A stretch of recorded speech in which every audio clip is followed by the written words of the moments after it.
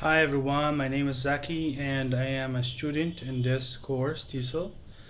The first video I want to share my opinion about is that how the information is delivered. So when you deliver information and the cake was not okay, was not nice, I didn't like the information, or I don't want to receive the information.